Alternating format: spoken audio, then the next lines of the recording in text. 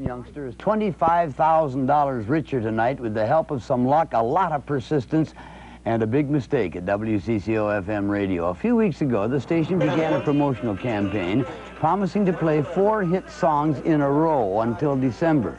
It guaranteed that if fewer than 4 songs were played consecutively, the first listener to catch the error would win 25,000 simoleons.